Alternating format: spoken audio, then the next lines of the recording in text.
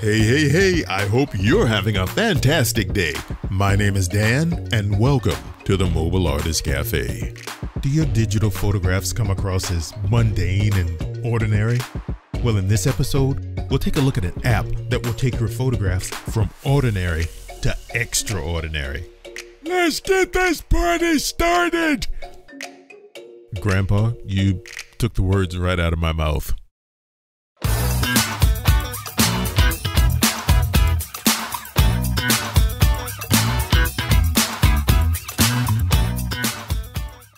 In this episode, we're going to be using the RAW file format instead of using the JPEG format. Now, JPEGs are great, but when you're editing your digital photographs, if you have a RAW file, those are much better to use because they contain a lot more light and detail information.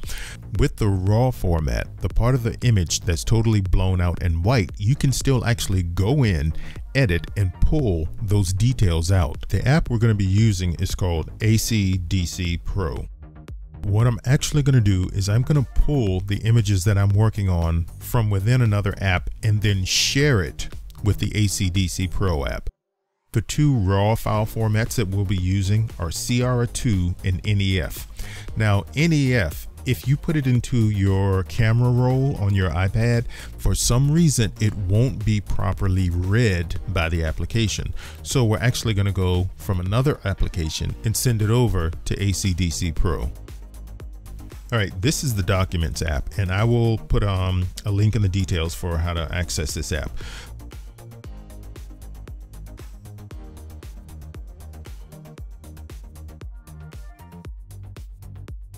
So we're going to go here to this image here, number 60, and we're going to say share. And then we're going to scroll over until we get to the ACDSee Pro app, and then we're going to select copy to ACDSee Pro. Now, if you notice along the bottom, it has a list of 9 icons. We're going to go in adjustment. And we're going to use all these tools down here so that you'll have a good understanding of what each one does, how it does it. Now, this particular photograph, this one's actually underexposed and not overexposed. So what we're going to do first is the first one that says shadows. We're going to go in there and just pull that up almost halfway to pull out some of the shadows. Next, we'll go into highlight, and I guess we'll take that down almost halfway to pull out some of the whites that are too white. Next, we're going to go into light EQ. This adjusts the blacks and then several grays and then whites. So we still have some areas that are a little bit too dark. So what we're going to do is go in there and try to pull those out. And the whites we're actually going to take down a bit, or the brights, the brighter parts of the image, we're actually going to take those down a bit so they won't be blown out. Next, we're going to do exposure. Now, since it was a little underexposed, we're going to take that image and we're going to bring up the exposure a bit. Now, dehaze, what dehaze does, it actually takes that grayish look out of your digital photographs and pumps a little bit more color and detail into it. So we're going to start moving the dehaze up a bit. Fill light lights the whole image in light areas and dark areas. So if we pull that all the way up, you're going to see it's going to start to get blown out, especially up here again. So let's see, we'll pull that up to about 21%. Next, we're going to go to contrast. Usually you don't have to use contrast too much, but it does help bring some of the detail back into the image. So we're going to pull that up to maybe about 23%. This is another tone, just like the grays and blacks that we were doing earlier, that help push back or pull out some of the areas. All right, so I'm going to take down some of my brighter areas. And also on each of these dials, if you move the dial and it isn't where you want it to be, all you have to do is double click on it, or double tap, excuse me, to get it set back to 0. All right, the white balance we're not going to mess with because the shot was taken outside, so the white balance is pretty good as it is. But basically what the white balance will let you do is you can use it as shot, for sunlight, cloudy, shadowed, incandescent light, and fluorescent light, but it basically adjusts the color temperature. But like I said, this was shot outside, so I'm just going to double tap that and leave it as it was, as shot. All right, next we're going to move up to saturation. We're going to pull up those colors just a little bit. Vibrance, you don't want to pull up too much.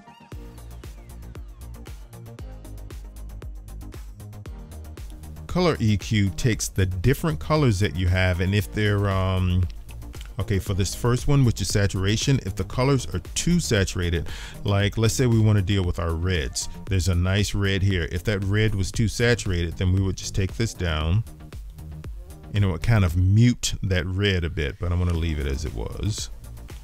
I do think we need to try to pump up those blues just a little bit for the sky. Split toning, we're not really going to go into. Sharpness is, as it says, it sharpens your image.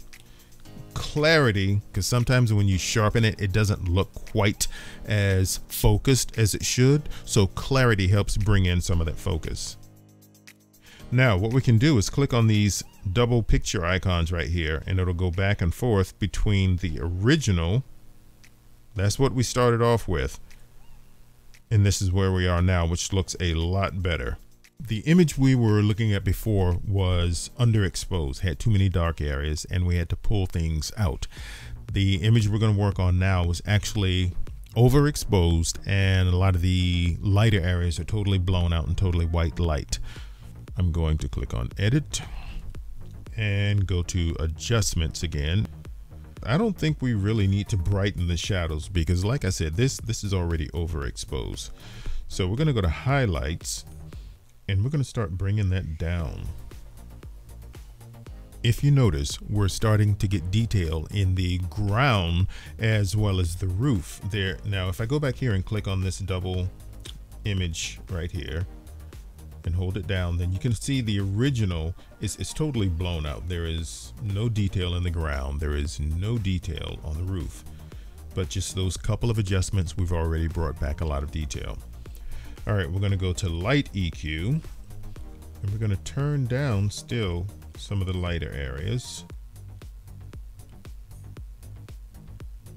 and maybe turn up just a bit on the darker areas. We already know the image was overexposed, so with this exposure control, we're going to slide that down to bring the exposure down. It would be the equivalent of not letting as much light into your camera. Now watch what happens.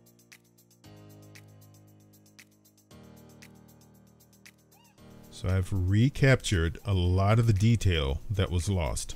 I don't want to take it all the way down, because then it starts to look muted and gray.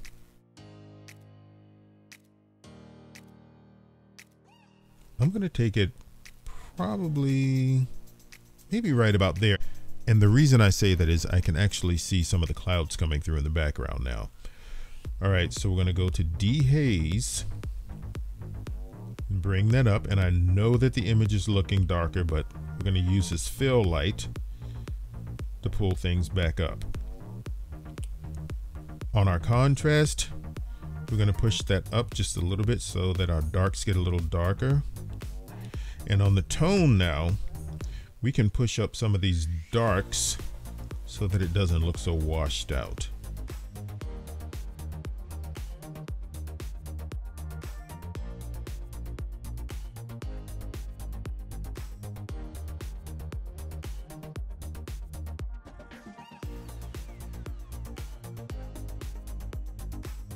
Since this is an outdoor shot, we don't really have to worry about adjusting the white balance. So we're going to move on to saturation, and we'll pump that up a little bit, but not too much. Vibrance also maybe about 10%. The colors are pretty balanced as they are. I don't want to go in and take out too much, but I do notice that on this guy's shirt right here, maybe if we take down some of that lighter blue, yeah, doesn't look so bad now. All right, now we have a much better image than what we started out with. Now I'm going to go over here to this double image icon and hold it down. so you can see what we started with and where we are now. So we're going to jump to sharpness, pull that up to about almost 30%, jump to clarity, pull that maybe up to 36, and softness is used when you have too much pixelation starting to show through, and you can either soften the contrast or soften the lightness of it. I'm just gonna take both of those up just a little bit.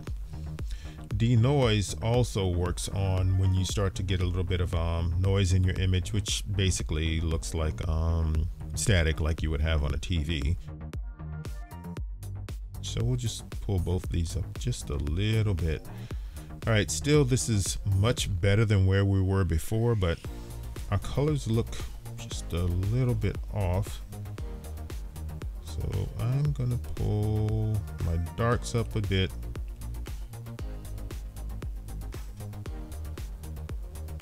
Pull the highlights up a little bit. Light EQ. Yeah, I think we're gonna take that down instead of up. Maybe the same thing for the tone. Oh yeah, that's much better. Because it was looking a little washed out in this brown area. So we'll take the tone on the blacks down a little bit. All right, I think we're going to stop there because I don't want to overwork the image to where it looks like it was enhanced. These are the different effects that you can get using ACDSee Pro. It really helps very quickly to go in and pretty much salvage. It can take images that are not the best that they could be and make them a lot better. So basically you can take your images from ordinary to extraordinary. That's all for this episode, my friend. We'll see you next time. And as always, from myself and the gang at the cafe, thank you for stopping by. Be sure to subscribe to the channel and check back each week to stay up to date with our latest information. And don't forget to leave any comments or questions in the details below. And you have a fantastic day.